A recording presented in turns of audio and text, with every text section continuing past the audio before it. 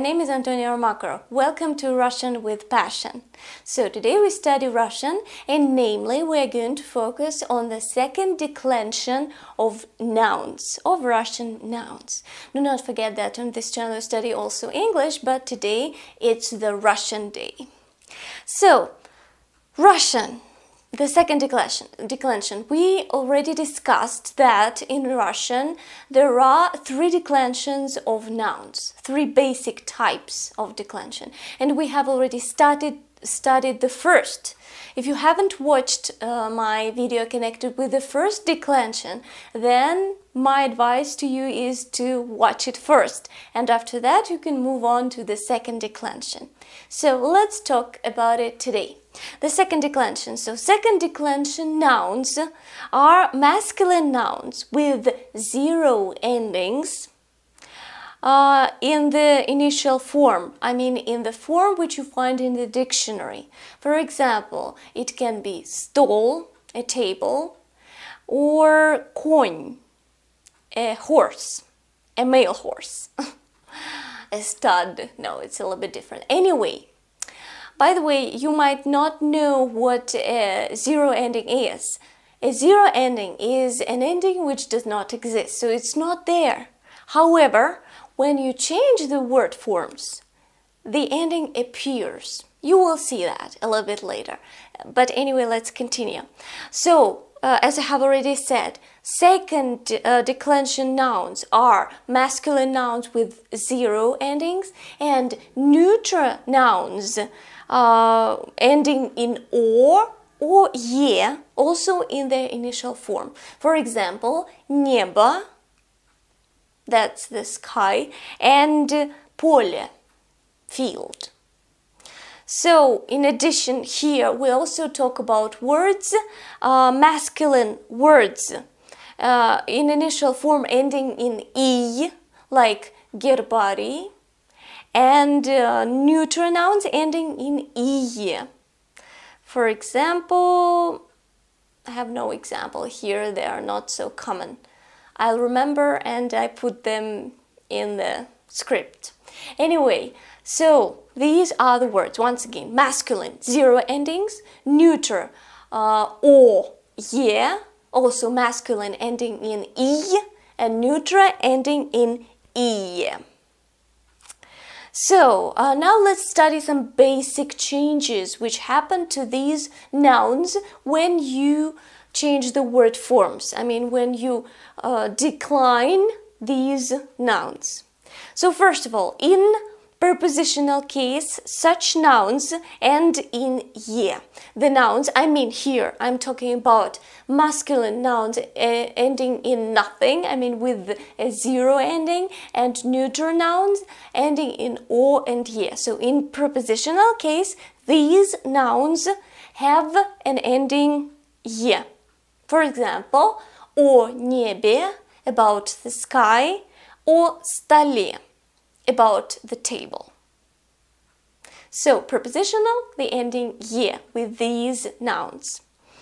However, the masculine nouns ending in e and neutral nouns ending in ie end in e in prepositional case. That's the difference, so be careful. There are two groups here and we need to differentiate them. So, once again, masculine ending in zero endings and neutral ending in o or ye, in prepositional case, have the ending ye. However, masculine nouns ending in ie and neutral nouns ending in ie, well, have in prepositional case the ending e. For example, о гербарии, about гербарий. So, okay, and now let's take a look at the table, which will demonstrate how the words change their forms when you take a look at different cases and numbers.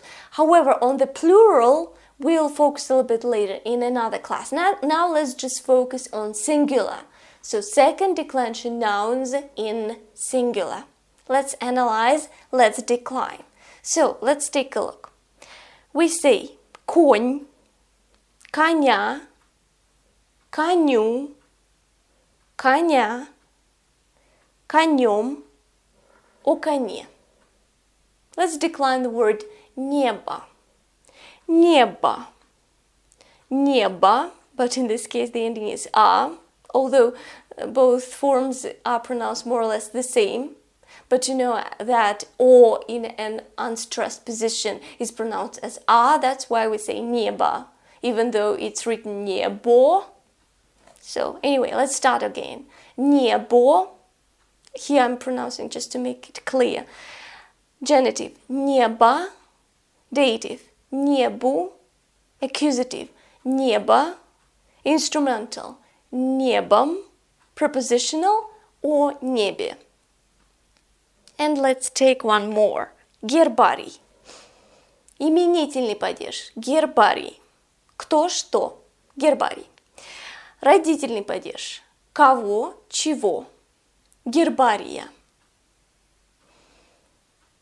Дательный падеж. Кому, чему. Гербарию. Винительный падеж. Кого, что. Гербарий. Творительный падеж. Кем, чем. Гербарием. И предложный падеж. О ком, о чем, о гербарии. So, once again, take a look at this table thoroughly. Try to memorize the endings, how these nouns change. Try to see the logic, try to remember it. And practice. At the end of our class, I'll give you a couple of more nouns. Your job will be to decline them too. So, well, create different case forms in singular. As I have already said, as for plural, we're going to focus on it in another class. But that's it for today. I hope that you found this class useful and you learned some new stuff, and now you have a clearer, a better understanding of the second declension nouns. Of course, we're going to continue, we're going to practice, and so on. So we are going to move on to the third declension nouns, and we're going to summarize. So we are going to get to, do not worry. But that's it for today. I hope that you liked this video. Do not forget to give me your heart, press the like button. Also subscribe to my YouTube channel, follow me in different places, and I hope to see you soon. Happy Russian and English practice. Bye-bye. Let's take the word окно, window. Окно, окна, окну, окно, окном, об окне. The next word, солнце, sun. Солнце, солнца, солнцу, солнце, солнцем, а солнце. By the way, notice that the sound, the letter L is not pronounced. We do not say солнце. We say солнце. Moving on, олень, a deer, an animal. Олень, оленя, оленю, оленя, оленем, об олене. The next word is гений, genius. Гений, гения, гению, гения, гением, а гений. And the last word is сомнение, doubt.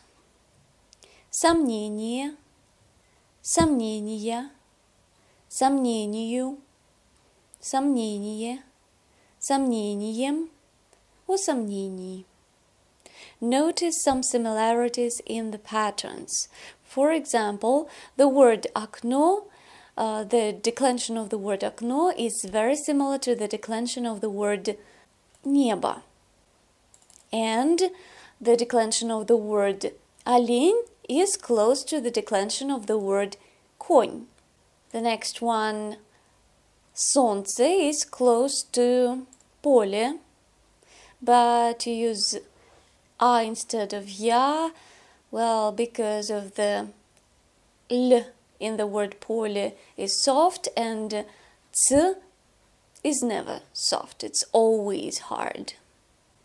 And the same situation with the dative case. You say полю because l is soft in the nominative case поле. And you say солнцу u because ц is hard.